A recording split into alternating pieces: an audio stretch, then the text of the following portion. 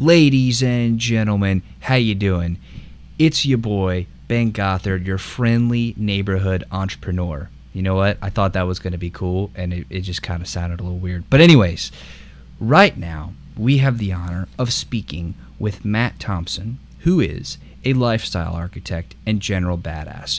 And he agreed to come on to talk about NLP, which if you don't know what that is, you're about to know exactly what that is, hypnosis, and general badassery. So with that, Matt, please jump right in. Yeah, the general badassery part is definitely my favorite part. So I guess I'll start with NLP. For those that don't know, is Neuro-Linguistic Programming, which is using language to program your brain and how you actually receive uh, verbal information. And hypnosis is the process of going around the conscious mind to the subconscious and tweaking your belief system until they jive with what it is you are actually all about deep down. And general badassery is what we're doing right now. And general bad. So let's dive into NLP. So what I'm gathering from what you're saying is that it's the effect of language on us, on our subconscious, on our what? Like how like maybe you could dive really deep into that. Yeah. So I'll start by asking you a question. We'll have a little exercise here to evaluate that. Yes, I love being the guinea pig. I want you to tell me what comes to your mind, whether it's sights, smells, whatever it is, when I give you certain words, okay? Okay. So let's start with an easy one. Happiness. Smile. And are you seeing a smile in your head, or are you just thinking of the word? Is it a fun time that makes you smile? I literally just associate the word happiness with smile. But I guess to go deeper into that, I smile when I'm happy, and like I find myself smiling a lot when I'm doing interviews and streams like this. So I guess like behind that is like doing things that make me smile, or things that make me happy make me smile, which means that I'm happy.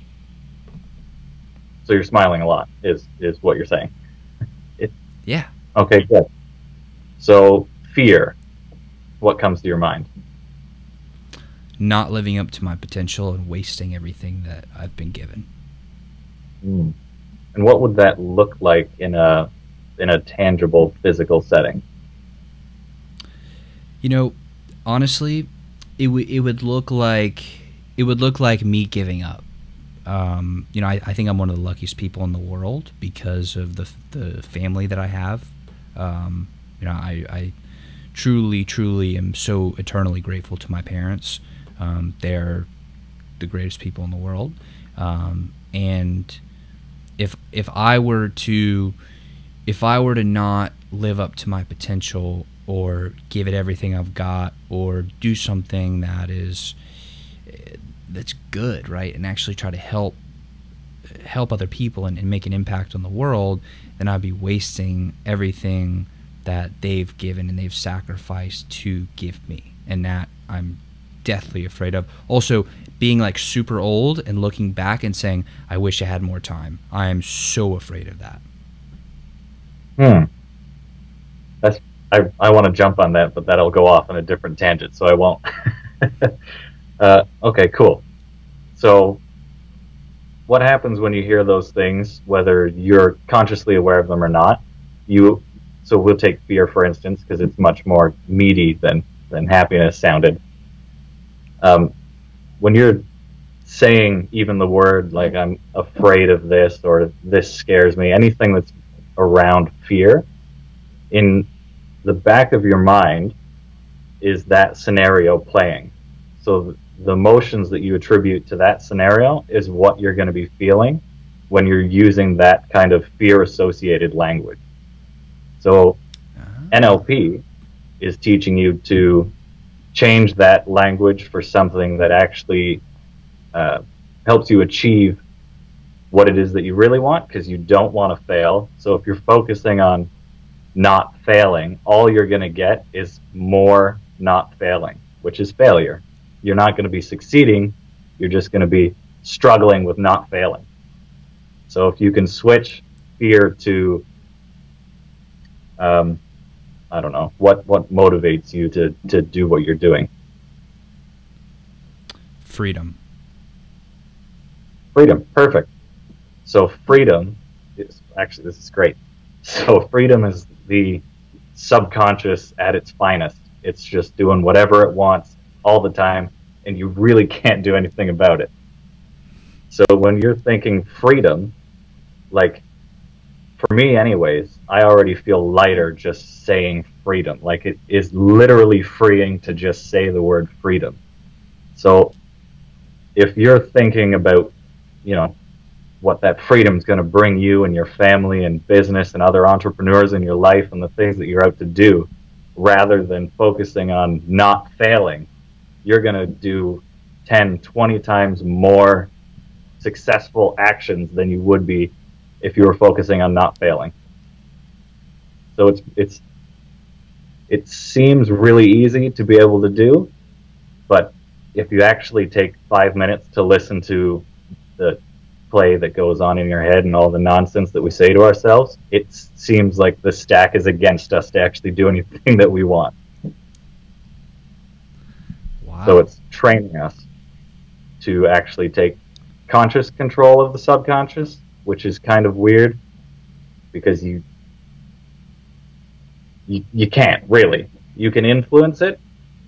It's like if you were going on Google, your conscious mind is what you're typing into the Google search, and then Google's going to bring you whatever it matches with all the words that are in that sentence of what you're searching.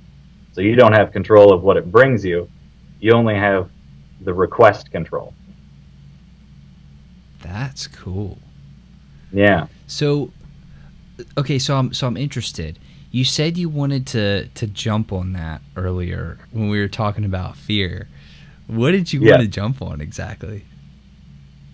It was, I can tell that you've spent a lot of time on that particular thought.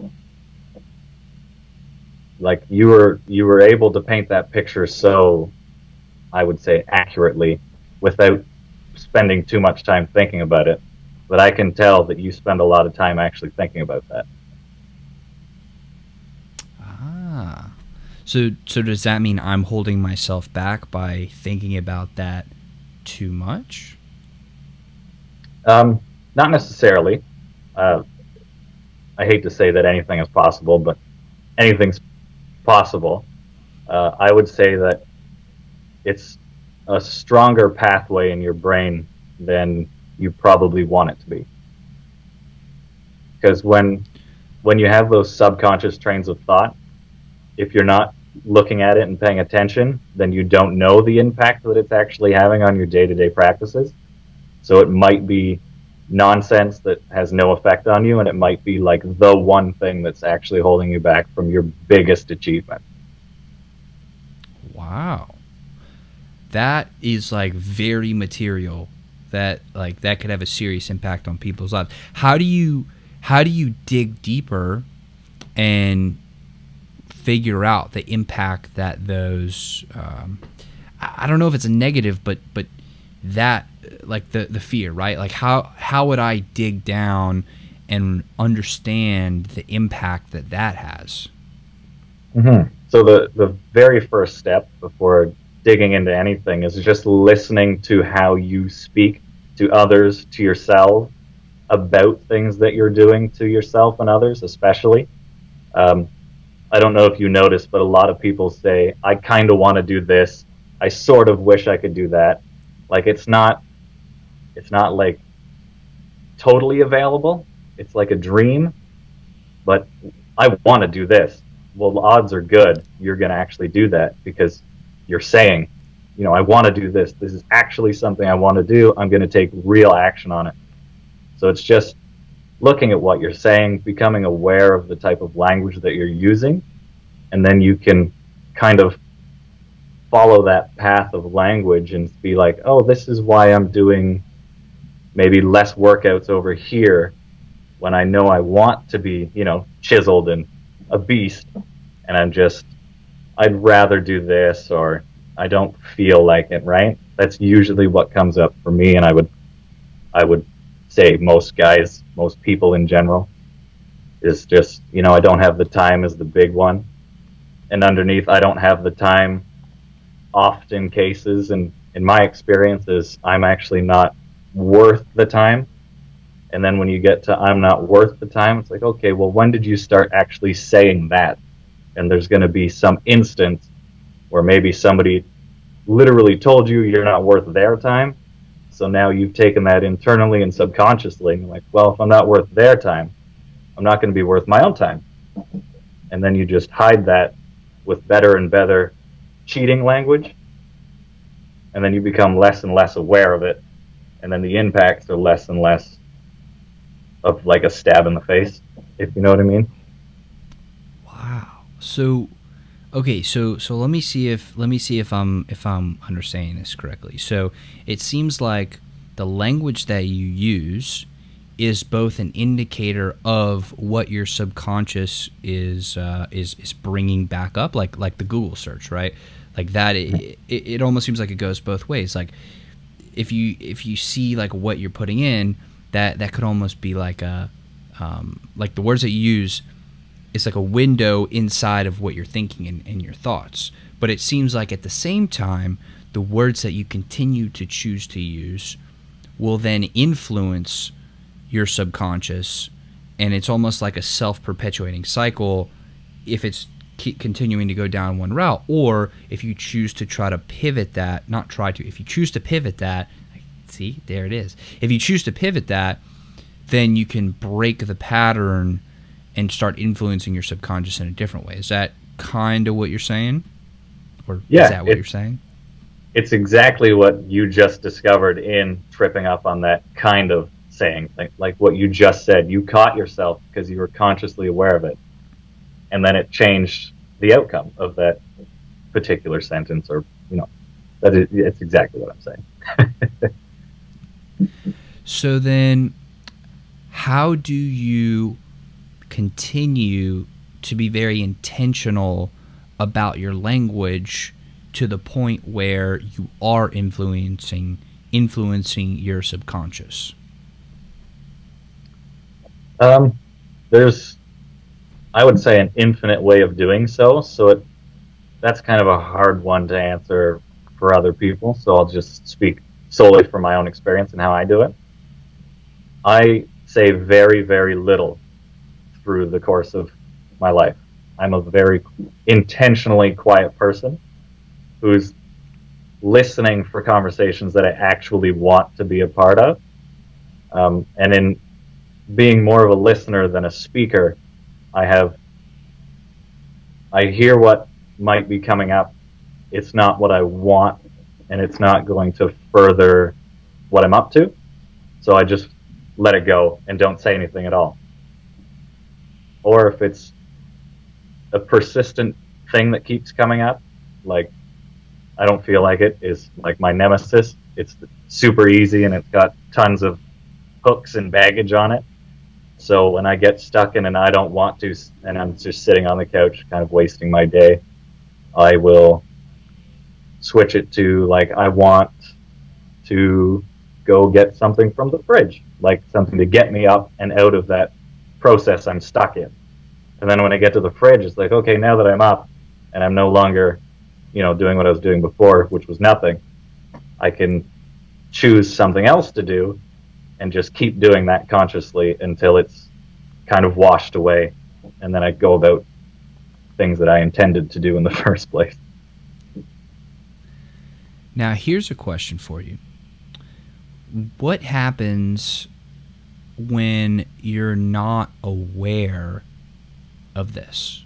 Like, how do you snap into, or maybe it's not a snap, maybe it's a gradual thing, but how do you become self-aware of, and I know we talked about it a little bit, but like maybe we could I know we talked about it a little bit, but I really want to drill down into acquiring that pervasive self-awareness, not a one-time thing, but a constant state of awareness. Constant state of awareness is interesting because to be aware constantly, you almost can't be aware that you're constantly aware. It's a real mind F. The first step is definitely, I don't know, for me it's listening to a podcast that makes me think about something different. You always know when you're thinking about something new because you have a physical reaction to it, or at least a definite, oh, you know, that's interesting. I've never considered that. So if you can have those, then you're in the perfect place to just decide that you are going to take on the journey, let's call it, of becoming aware. So that's step number one, is just deciding you're going to do it, throwing your hat over the fence, and then figuring out how to get over the fence and get your hat. I would say that step two, an easy thing that works for a lot of people, is keeping a notebook of words that keep coming up, both desirable and undesirable words. One of the people that I was working with recently, he's an immigrant from Colombia, and I think he's been here, he said 14 years, and he still feels like he's an immigrant and not a Canadian citizen yet. And in his head, it's just immigrant, immigrant, immigrant that's playing over and over in his head, never like one of these people. So I had him look at, well, who, first of all, called you an immigrant the first time? Because it's never something you're going to call yourself, because that would be really bizarre to be like, oh, I'm an immigrant all of a sudden. So we got to that, and it turned out that it was his dad, like, we're going to immigrate here, we're going to be immigrants, is literally what he said. So then he was excited to immigrate to a better place. He was going to have a better life. And then his parents split up as soon as they moved here. So now being an immigrant is a bad thing because it destroyed my parents' relationship. So now there's one negative thing attached to it. But luckily he was young enough that he had enough gumption to be like, no, it's still good. It's new. So then he was in school, and people were making fun of him because he spoke Spanish and didn't speak English. And they were, pretty much just being racist to the guy. So now he's got hundreds and hundreds of different negative words throwing at him every day while he's in school, but he consciously hears them, but he doesn't feel them yet. They're just being internalized and creating this weird story. So now, 15 years later, he's 32. He still dresses like a teenager. He doesn't have long-term relationships. He still lives by himself, and he can't really do anything that you would think of when you're an adult that you'd be able to do.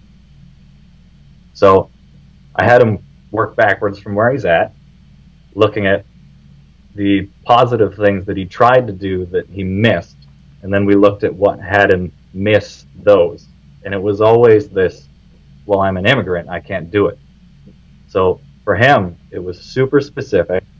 It was almost 100% this immigrant story that he had, which in Canada, I'd say more than 50% of Canada is probably a recent immigrant. So I'd say it's a pretty common story here. So I had him work backwards, right to before his dad told him that he was an immigrant. I said, when you knew that you were moving, what was going on in your mind? And it was just like joy and excitement. And I said, well, what was the vision? Because you have a vision. Anytime new information comes in, it's going to change my life. This is what it's going to look like.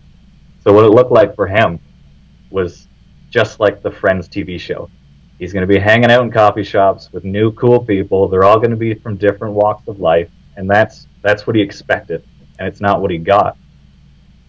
Then I had him look at where could he have hit that, but chose not to try to do it, which is slightly the same thing, but a very different action, because now it's a conscious choice not to get that thing that I want.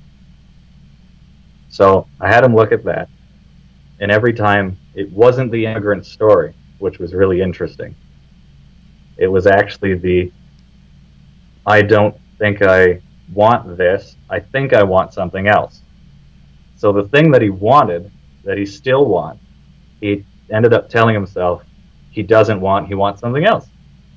But he never chose something else. So something else never comes. It's like tomorrow. Tomorrow's always tomorrow, never going to be today. So he's gone 15 years with, I'm an immigrant and I can't do this, and I choose not to choose something to have. So those two things, interestingly enough, do not work out to get a really exciting full life. So then when he realized this, and that took many weeks to get through all of this. So then when he realized this, it was like looking into the eyes of a child. He's like, this makes total sense. What do I do with it now? I said, good. Now that you're aware of it and you're aware of what led you to where you're at now, you have to be rigorous. And anytime something associated with that story, those exact words come up, you have to choose something that will replace it. And you don't want it to be so much the opposite, because that's like that not failing is the opposite of, like, I want to win, so I don't want to fail. So if you're focusing on not failing, right, then you're not going to win. So it was selecting that thing that wasn't the opposite, but was what he actually wanted to go for. So he chose that he wants to have, was it six best friends in the next 6 months. And that's what he was focusing all of his language on. So I had him come up with a couple sentences to like introduce him to people so that they'll get the feeling, right, that he's receptive to meeting people. And there's a whole bunch of other stuff that comes along with that. So we came up with the language that he was going to use, and then all he had to do was he kept using the book, because this is what worked for him. So anytime that the negative thing would come up, or the thing that keeps not giving you the result that you want, he'd open his book to all the positive things and the things that he created to say, and he'd just read the whole list.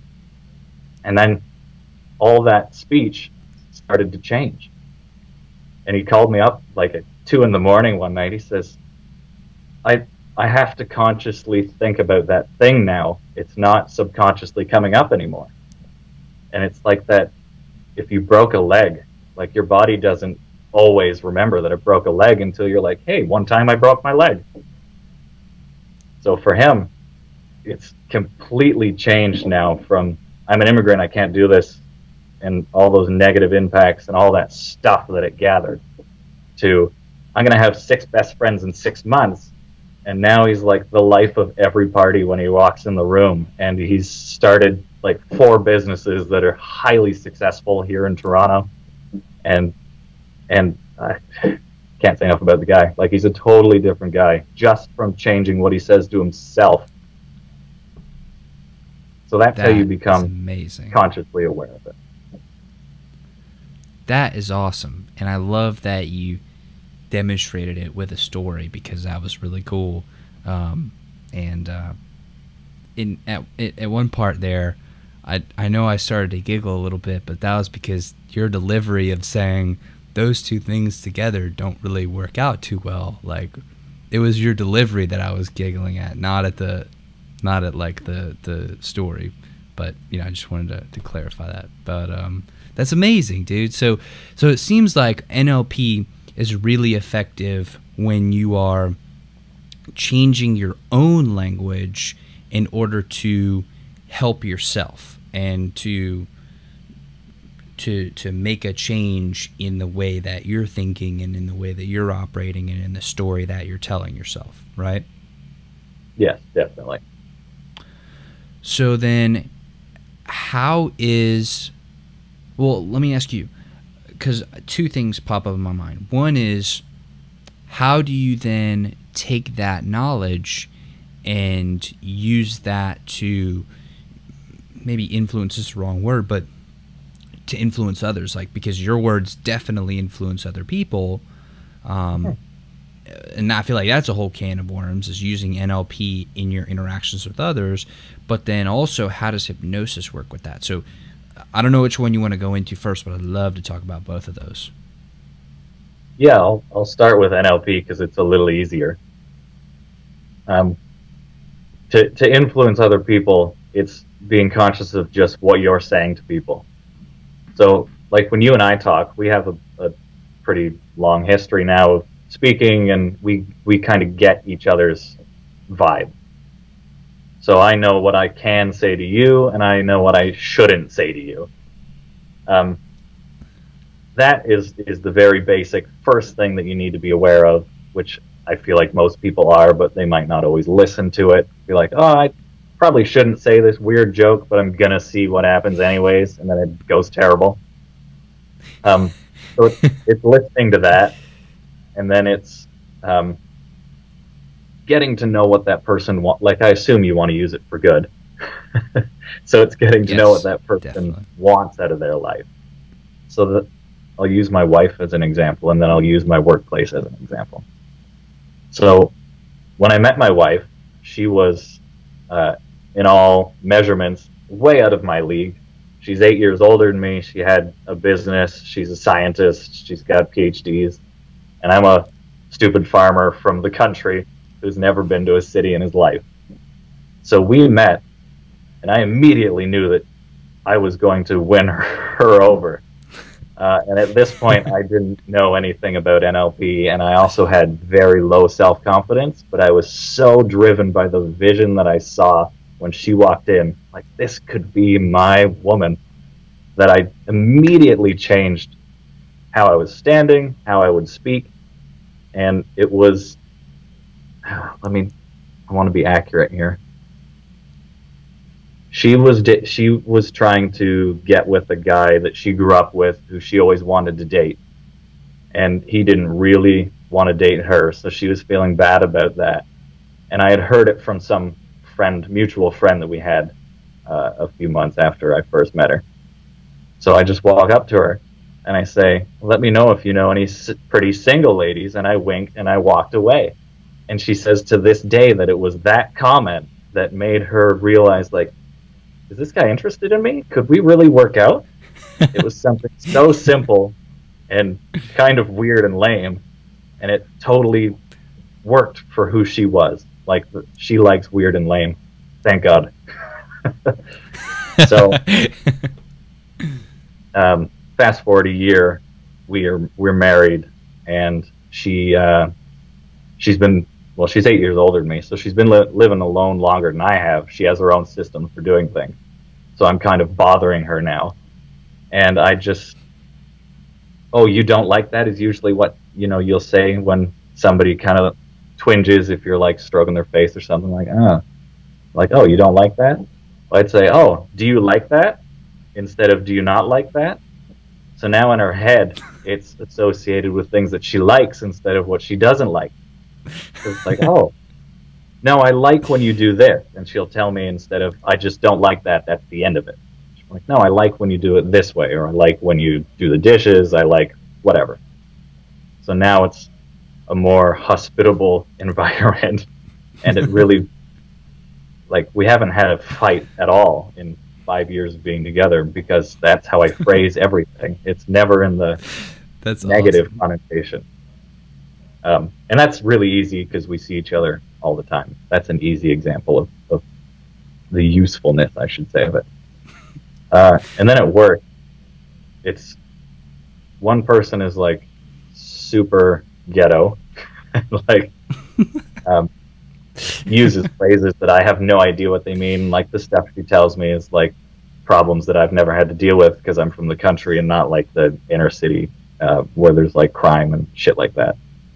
Another guy is a Dude, I Mexican. didn't think I'd be walking into a total comedy show today, but you have been cracking me up this whole time. Like I'm literally like almost to tears and like sweating from how much I'm laughing.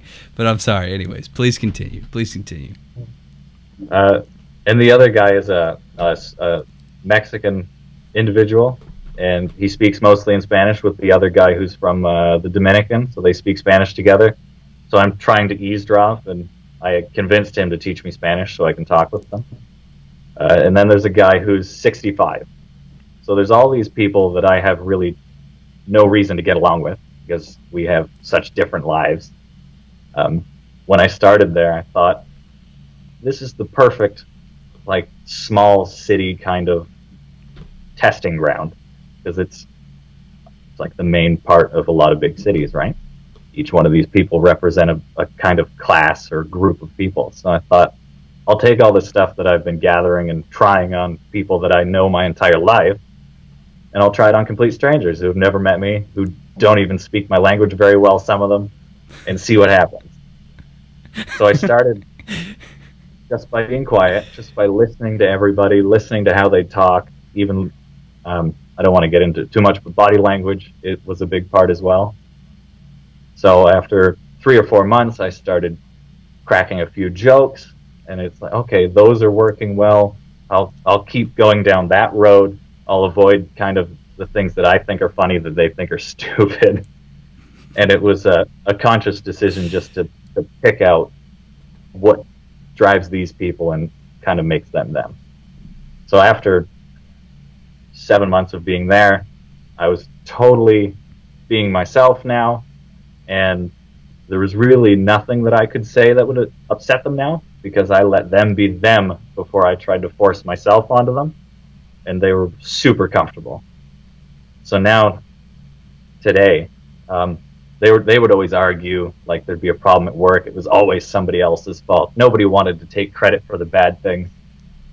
Now, because of the same subtle thing of putting the positive or asking a positive question about a negative situation, everyone's hand goes up. It was the team's fault that this didn't work. This is the part I was supposed to be doing that didn't work. And then the next person's like, yeah, and this is where I messed up.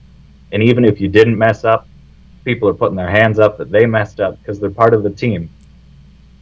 So just by letting people be themselves first, kind of looking and studying them because I'm a big studier, putting in my positive, subtle connotations, it really changed how they acted with each other. And I was very surprised that they would turn into a team because they're an unlikely team. And especially the 65-year-old gentleman. He's from a religion I've never heard of. They have, from my perspective, very strange practices, like they can't talk while they're eating kind of thing. Like, that's really weird from where I'm from, because you just talk with your mouth full and who cares? He asks me to go out for dinner now with like people from his group. Like, I'm allowed to be into their presence, which was very shocking. And it's just the way that I talk to them is almost 100% from a positive standpoint. And it's never... Oh, go ahead. No. I want to hear you. It's how do I word this? I don't talk much, so it's purposeful, short, unless we're just dicking around and it's like time to screw around, and it's the end of the workday. People are going nuts. During the workday, it's purposeful, short, concise, positive things that I'm saying to them. Even if it's about, like, you guys totally screwed up and now I have to fix this thing. Like, if that's the situation, because I'm the last guy to get the product before it goes out the door, so everyone else has to do their thing before me. So if it's the first guy that messed it up and nobody's called it, I now have to go back down each person and figure out where the problem is and then try to fix it, like, right away. So yesterday we had I do custom vans, in case people don't know. We had a van catch fire because the batteries were wired up wrong. We had a bunch of extra batteries put into this van, and somebody just put one wire in the wrong spot, overheated, fuse didn't go off, got yourself a van fire. So now, because when I'm testing things, right, I technically caught it on fire, so I go to my manager, like, listen, I burnt one of our vans, I'll do whatever I need to fix it, it's no problem. And then we get it sorted and it's done. So now I go down to the people before me, like, how can I help you do better at making sure this doesn't happen? It's not like, you're a dick, why would, you know better than this, you're an idiot, kind of how I would talk to people before I became aware of this. So it's, when you're asking people, how can I help you, it comes across better as, what do you like, how do I put this? When you're offering your help, it's better than asking them if they want your help, because almost everyone's going to say no, they don't want your help. So by putting it that way, like, you're actually doing me a favor by letting me help you make sure that we don't mess this thing up. So now they have a beneficial reason to help me fix the thing that I actually want them to fix. And it does sound a bit like you're manipulating people. And in all honesty, that's exactly what you're doing. But you're doing it in a way that is a win-win for everyone who you're communicating with. It also seems to me like they have to be receptive to it as well, because I mean, yeah, like, we may be using, you may be using, and I'm gonna try to use them and be more cognizant of this, but it seems like this sort of language and this use of language is very powerful. But if somebody's just really not receptive to it, is it still going to work? Or are they just going to be like tunnel vision, not like the difference in language is just going to hit and bounce right off? Like, is it still going to be effective to people who are really closed off to any new language stimuli? Yeah, it definitely does still work. It just takes a lot longer, because only 10% of your brain is like conscious, and arguably only 1% of it is actually you being conscious of what you're doing. The other 9% is like robotic stuff you've always done. So then the other 90% is just absorbing everything all the time, and you have no say in what comes in, because everything comes in. So if you're persistent, you just keep chugging along. Eventually, something's going to click in that person, and they're going to be like, wait, what? That's interesting. That's cool. So then how does hypnosis fall into this whole realm of NLP and use of language? Yeah, so hypnosis, first of all, I should say that all hypnosis is self-induced hypnosis, so I cannot put you into hypnosis and make you do things that you consciously would not be okay with doing. So that's 100% the case. So hypnosis, you have to be at least open to the idea of it, that it's not just a sham, or you can get ruined by doing it. So you have to be at least 1% open to it.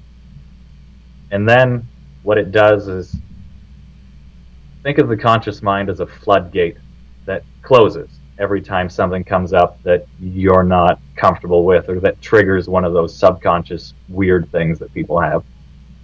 So hypnosis shuts that off.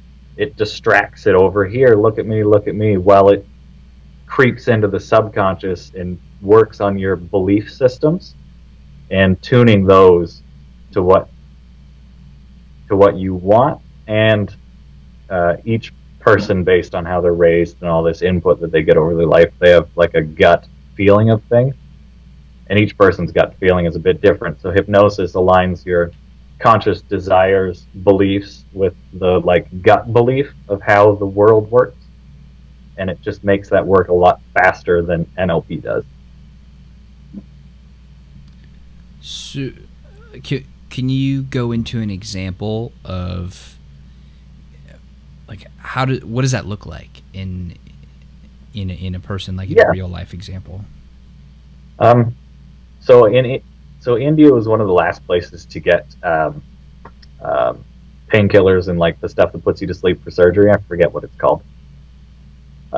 So what they used to do in big long surgeries is they would put people into a hypnosis trance and do surgery on them while they're totally conscious, but in a hypnosis state. Whoa. So you're keeping their conscious mind busy with it's, for me, when I'm doing it, it's a bit like watching a movie, but it's a movie that I'm writing before I'm watching it. So you could just about slap me in the face with a brick while I'm in a good hypnosis trance, and I wouldn't notice until I come out. But that's just because I practice this all the time because I don't have anything better to do. Yeah, so that's like a really useful way of doing it. And how it works is you get people to physically relax. So often you'll be laying down or whatever is in your physical comfortable state. I like to lay down on a beanbag chair because it feels really good. So then you're physically relaxed and you can kind of melt the body doing its body stuff, like all your digestion, all that junk that you don't have any say over. You can get your brain to kind of ignore that for a little bit, your conscious brain, that is, to ignore that for a little bit. So now you have a lot more focus on pretty much whatever you want. So how I go into hypnosis is I look at,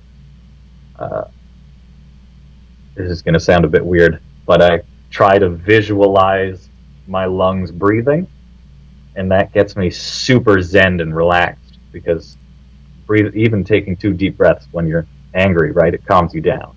Like breathing is a really calming thing to do. So I try to pretend that I'm just 2 big lungs that are just breathing, and I just look at that in my head for 10, 15 minutes at a time. And then it's a bit like I all of a sudden realize I'm in a different place. Like if you were to wake up on a car ride and you're in a new place, that's what it is consciously for me. And then I realize that I'm in a good trance. It's like, okay, sweet. So now that I'm in this trance and totally physically relaxed, what am I going to do here? Oftentimes, I like to just see how messed up I can get things to see if I can fix them. Any verbal stimulation that's coming in while you're in hypnosis is extremely key to how your hypnosis is going to go and how it's going to affect you. So I'll have in the background either my wife, I'll record her saying a statement, or I'll do it like with my own voice. And that's what's going to be playing in the background on a timer after 15 minutes of me calming myself and being those big lungs. And that's going to lead to, well, whatever you want it to record. So the other day I did about an hour of trying to go back into my childhood and figure out why I'm afraid of being alone in water, which is really weird. It doesn't stop me from doing it, but I get this weird uneasy feeling when I'm doing it, and I don't like it. So after doing that process, I had my wife just be like, how come you don't want to be in water? And that was all that was playing for like 15, 20 minutes. And it was really odd. It was like I was time traveling back to when I was very, very small, and my dad and I were roughhousing in our pool, and he's a big, like 300-pound, 6-foot dude. He is a bad swimmer, and he kept me under the water longer than I could hold my breath for by accident. But as like a 4-year-old, it's like, oh, this guy just held me under the water. What the hell, Dad? You're supposed to keep me safe.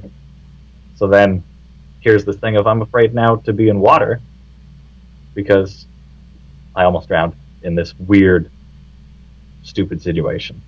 So now that I realize that, I can change the belief system around being alone in water. So you take the phrase that comes with it or the vision that comes with it, whatever it is for you. For me, it's a lot of pictures and visual stuff more than words or sounds or anything. So I'll change that with what I want it to be, which is a Maui beach. Just chilling, being happy in Maui. And it was a picture from my honeymoon. We went to Maui. And that's what I switched it with. And I had to do it a few times because it's a little tricky when you're doing it to yourself. It doesn't really work perfectly. So I did this process a few times, switching that scary, almost drowning picture with bitchin' beach Maui. And then at my cousin's bachelor party, we were out in this lake, and it was really dark water. So I'm like, this is perfect. I know I'm afraid of this. Usually, I'm going to go stand out in that water by myself and see what happens. So I go out there, and I get like neck deep. I'm just bobbing around, like, okay, not feeling anything weird yet. And I'm like trying to bring on this upset feeling that I usually have, and it wasn't coming. I just kept feeling happier and happier. I'm like, holy shit, that totally worked. And That's awesome. That's what hypnosis can do, and it can do a lot more, and it can also do a lot less depending, like I said, on the person receiving it. It's used a lot for people with PTSD. It's a good way to actually not have to take medicine, like pills and crap like that, because you can go and deal with the actual impact of things that these people have seen and had to do in the battlefield and replace it either with a good enough reason that fits with who you are as to why you had to do that, or something completely new. Or you can just get rid of it completely and not replace it with anything. It's fascinating. It's fascinating how many different applications these two concepts have, and also how interwoven they are. Because it seems like your language, your use of language, just in general, on the NLP side, has just an enormous impact on your life and what you think and the story that you tell yourself about who you are and like how you go about living your life.